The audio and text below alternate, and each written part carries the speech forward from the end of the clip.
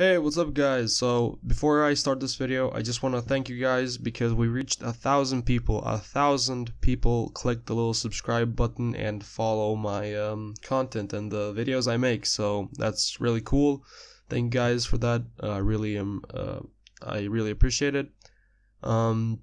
Because it's fun for me to do these things. It's fun for me to share what I know, and it's even better for me to see that some people actually enjoy and have use from the things I show you guys. So in this video, I just want to thank you about that before we start.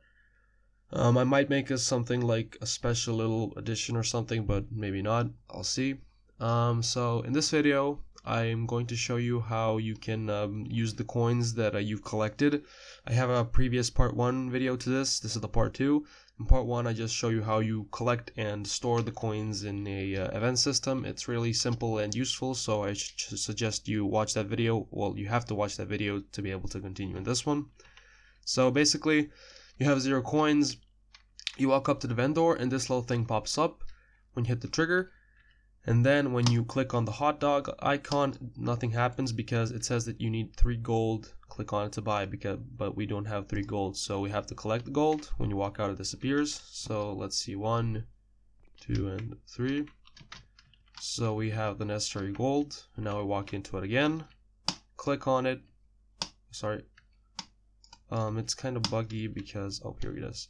It's kind of buggy because the first person controller that Unity standard assets have is the mouse cursor is kind of bugged out. When you escape, it doesn't really recognize that it's in the scene. So when you click on like GUI elements, as you can see, it just disappears. It doesn't sometimes register that you clicked on GUI because we're using onClick to spawn the hot dog. So basically, when you have 3 gold, you spawn the hot dog. It's over here, and it pops up again when you're in the trigger, but since we don't have enough gold, we can't buy it. It's pretty simple. There's only one script, a vendor script. I'm just gonna explain it right now. So here we have a currency script. So this is where we take the reference of the currency script where we actually, let me find it. It's in the other video, so if you don't have the script, yeah, you can download it off my GitHub. The vendor script will be available on GitHub as well. So this is the currency script. It just, I guess, it holds the integer amount. Yes, so basically this is what we have. So we have a public game object vendor UI, which is the UI that we use to display when you like click on the hot dog when you buy it. Public game object to create. This is the actual object that you create when you buy it. Public transform position to create. So this is the position where we can create it. Now I'm showing you the base layout on how you implement a vendor system and how to buy, like, deplete the amount of gold that you've collected earlier. And the thing that happens when you buy something, it can be a numerous amount of things. I'm showing you how you can click on items to buy them. You can add more items. You can, for example, buy items that get attached to your player character. So, for example, you can buy a weapon and then you can like see it in your hands or whatever. And now we have a public integer cost, which is the amount that the item costs. So void start. So in the start function, we find a game object, find with tag game controller. So basically, you have to have a game controller that event system that's called that's tagged game controller. This I've stated in the previous video as well, but if you don't have it, just do that. Basically, it's just a empty game object that's tagged game controller and where I store the currency script. So we get the component, we get the currency component of it. So on trigger enter. Now, if you're not using the Unity standard assets like first person controller, this might be easier for you because it won't be as buggy with the cruiser. But basically, because you're not using it, if your cruiser is not visible, this makes it visible. So vendor.ui set active true. This makes the vendor UI appear, and the cruiser.visible true, so you can click on the UI to actually buy items. This does the opposite. When you exit the trigger, it makes the UI disappear and it makes the cruiser unseen. And this is the public void buy item. So this checks if the currency, if you have enough gold to buy it. So if the script.gold, so if your currency number, so currency gold integer, is bigger than the cost or equals, it's gonna deplete the cost from the script.gold. and it's going to instantiate object to create, position.create position, position.create rotation. So it's going to instantiate it at the position that you state that you apply from the inspector. I'm going to show you how this works. So basically I've created this, I put this like guy over here for just show. I mean, you can get it off a website. I've put the link to the website where I get these video game models that are low poly and for the PlayStation 2 in the comments on one of my videos or two, but I guess I'll put it in the description this time. But they're not rigged or anything, so if you want to use them for characters, you're gonna have to rig them yourself. But all of them are copyrighted since they were already in published video games, so I really do not recommend using them as that. Maybe as like a hobby or I guess a public sort of project, nothing that creates money for you.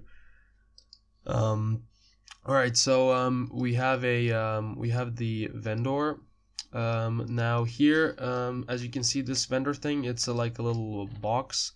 I've ticked off the mesh render so you can't see it. It has a box slider, which is the actual trigger. And when we walk into it, it actually triggers the UI showing and the cruiser disappearing. So you add the vendor script to that. To vendor UI, I'll show you what this is. The object to create is the hot dog. You just make a prefab and you attach the prefab to that thing you want to create. And the position to create, you just create an empty game object in your scene. So here, create empty and place it wherever you want it to appear. And the cost is the cost that you want it to cost. Simple, right? Now the vendor, this thing is the actual UI. So this is where the actual functionality of buying the item comes from. So I've created an empty game object. I've called it vendor, and then I've created a UI. I've created a text, and I've created. Let me show you real quick. So I've created this text, and I have created a button. So let me just show you how this looks. I'll make it appear real quick. Oh, we need a yes. Okay. So the text is just the thing that says how much it buys and how much it costs, and when you click on it, you buy it. And the hot dog is the actual item that you click, and something happens when you click it. So basically, to make this work, you create a button, and as you can see, when you create the button, it does not look anything like this. It has text and everything. So because we don't need text, you can just delete the text over here. Now you only have like this thing over here. Now when you go to button, you have this source image, you have this target graphic, you have everything. So in this UI sprite thing, you click on it to change it, and I have this hot dog thing, which I click on it and it creates the hot dog. This normal color, highlighted color, it's basically responsible for changing the color when you highlight it, when you click on it, etc. You can play around with these settings, but it doesn't matter. The real important thing is over here on click.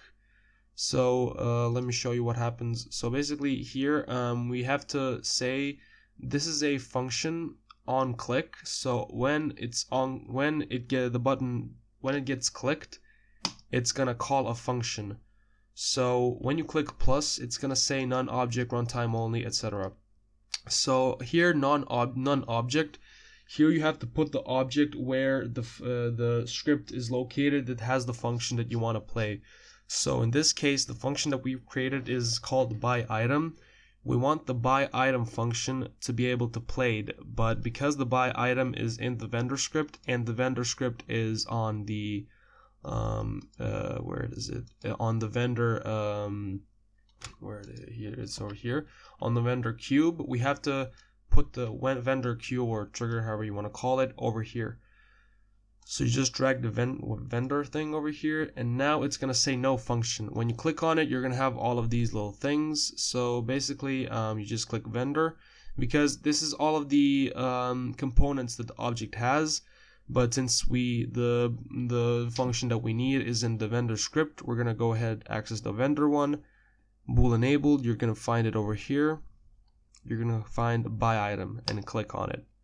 And after that, when you start the game and when you click this thing, it's going to appear and everything's going to be done. So I just, instead of because there are two things that need to be enabled, the hot dog text and the hot dog, the actual button that you click on, I've created an empty game object and just stored it inside. So when you So when you have to assign the thing that you want to make appear and disappear, I just put the vendor thing over here.